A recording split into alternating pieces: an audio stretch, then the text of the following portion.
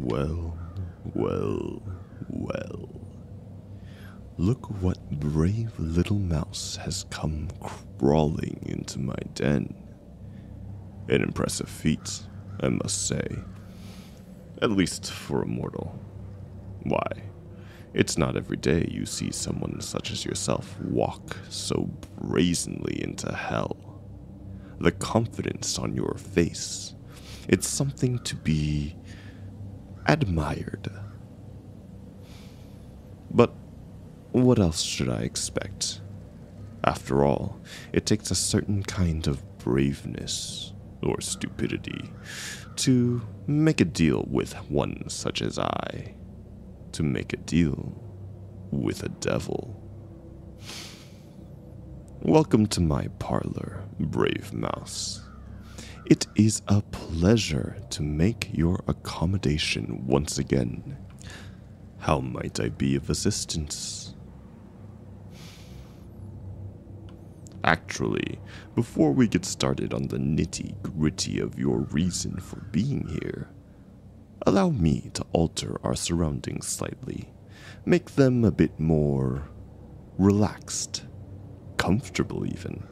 It's ever so important to me that my clients enjoy the time they spend here, and you're no different. Even though I doubt what we will be discussing will be particularly pleasant. There. Gone is my office, replaced instead by a banquet of tasty food and delightful beverages. Indulge yourself, because depending on what you say to me, little mouse, it may be the last feast you enjoy in a very, very long time. While you do that, I just need to attend to something. Sheila, could you please rearrange my schedule for the next few hours? I expect I'm going to be a little busy. Oh, my warlock is already waiting in the lobby. Well, tell him he'll have to come back later. After all, I could take away the powers I granted him with a flick of my finger, and I sincerely doubt he'd want that. Now would he? No, he wouldn't. Thank you. 1,000 pardons for that, my friend. I'm ever so busy. Being a devil is a rigorous job, even on the quiet days. So many people, both mortals and immortals alike, want something from you. It's positively infuriating sometimes. People pestering me, asking for things, trying to strike a deal or escape it. It never actually happens. My contracts are ironclad, escape-proof. There's not a single loophole in the terms, I promise you. But they still try, the fools. They always think they can outwit me, when they most decidedly cannot. But enough ranting and moaning from me. That's not what you're here for. You're here on business, my friend, with purpose.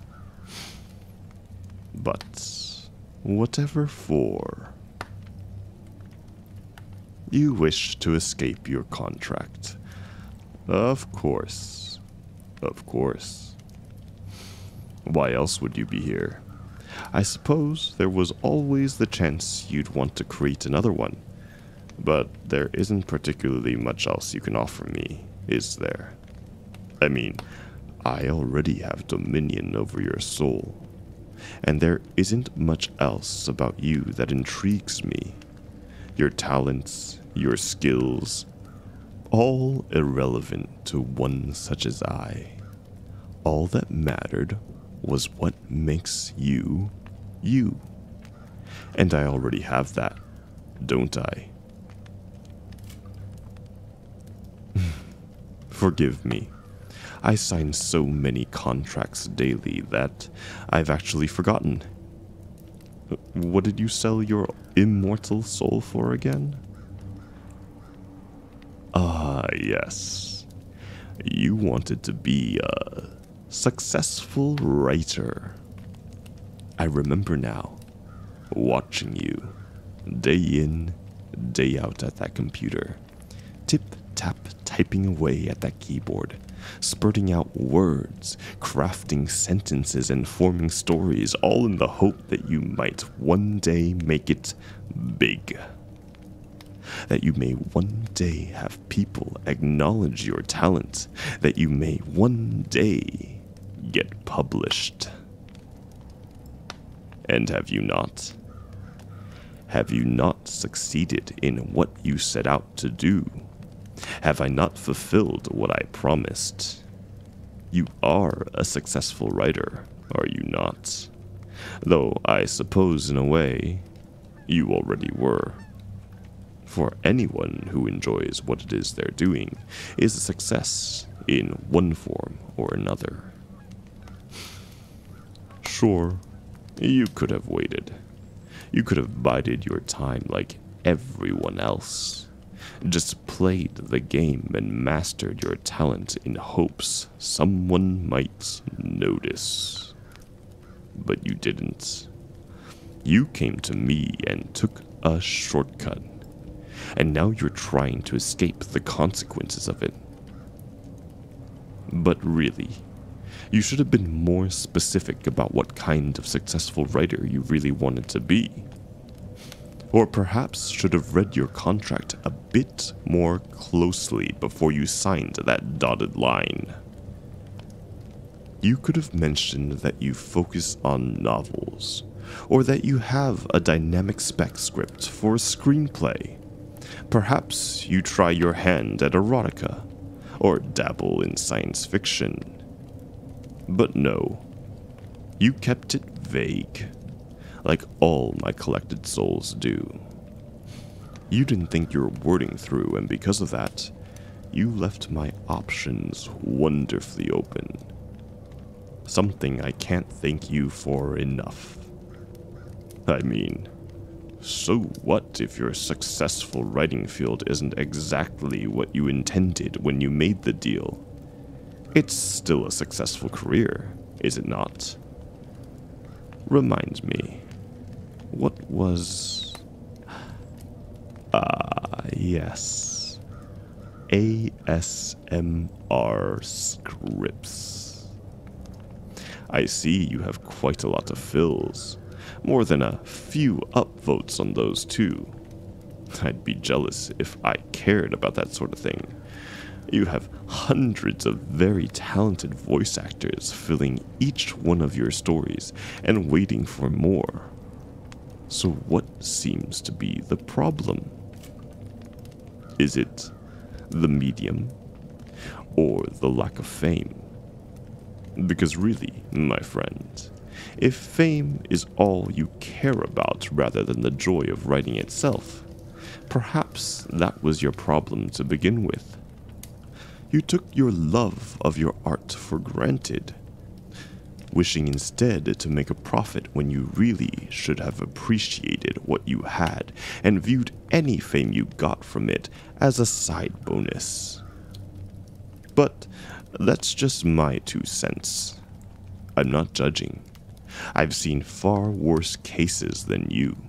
Why, you're barely a drop in the bucket when it comes to the depraved selfishness I see you mortals display. Why, you need merely look around the halls of my home and you'll see millions of wretched souls I've laid claim to over the centuries.